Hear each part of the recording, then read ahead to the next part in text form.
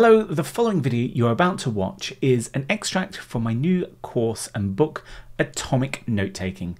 So enjoy the video, and if you want to check out more about the course, go to atomicnotetaking.com. So you might be in an educational environment, so you're studying, and you might be thinking, can I use the Zettelkasten method as a student in the classroom?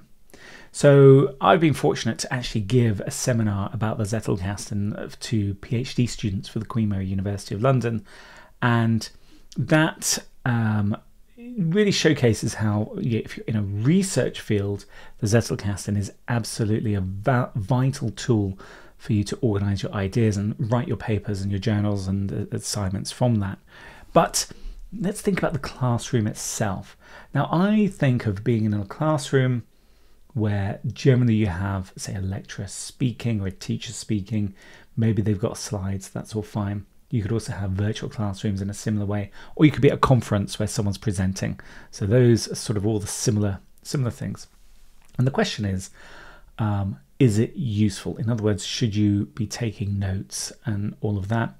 And especially if you get the slides thereafter, should you just sit there and just listen to the whole thing and then go away and make your notes based on the handouts? I personally feel that being able to make notes during the classroom is really valuable, because what you're doing is you're spending the time while you're active in that session, but you're also filtering that information. So much like reading a book, you would make notes. Watching a video, you would make notes as you go. There is maybe some benefit to watching the whole thing and then maybe watching it a second time for notes if you've got the time to do that. But the problem with just listening is that we tend to side with things that feel more recent. So there's a thing called the recency effect.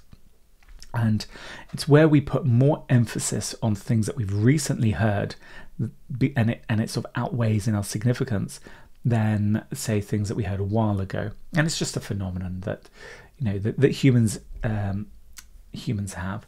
The other thing is, you may feel like you understand it and it's all making sense and it's all going in, which means you think, oh great, I don't need to make so many notes on this.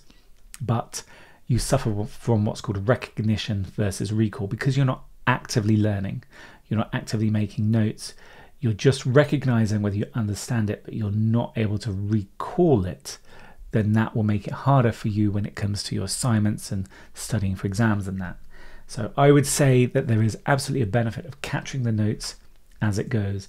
If you do have the advantage of going through it a second time and to make your notes from that, then fine. But do be mindful that, it is your time that is precious. That's the only thing you can't get more of than anyone else.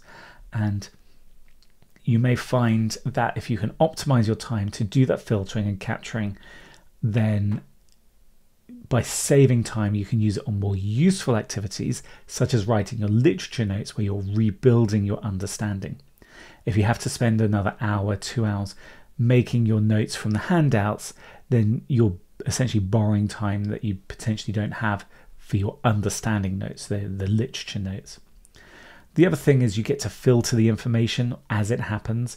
So, while it could take an hour-long, say, lecture to go through your notes, you might only have, 10 minutes or 20 minutes of content worthy out of that hour because of all the preamble and other things that are going on. So to then have to do the hour again to pull out that information can be quite exhaustive. So use it as an opportunity to filter your notes. And personally, I use bullet point lists in a notes app. I use the Bear app.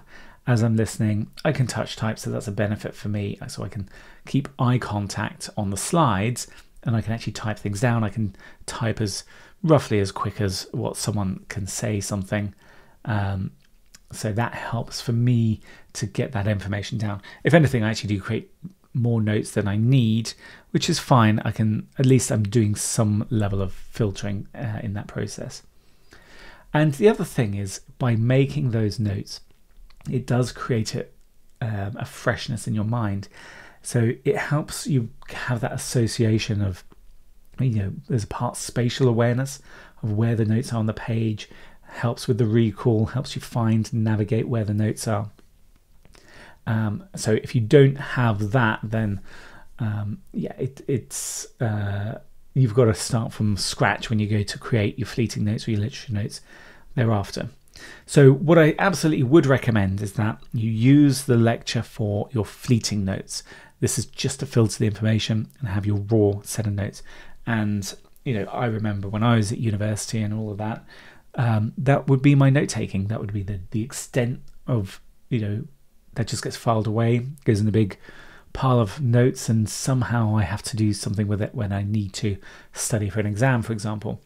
Whereas if you then take the discipline after the lecture to rewrite those atomically in your own ideas, in your own way, then you're actually building your understanding. You're actually learning that material, and I think that is the secret source of success when it comes to the Zettelkasten in education. Is you're not just a master of regurgitating notes. You are understanding it. It's embodied in your own subconscious in a way that come exam time, come assignment time, come presentation time, it's just there. It's more natural. You really have put the legwork in, and it'll pay dividends again. So that's really the overview of how I would look about the Zettelkasten in a classroom setting.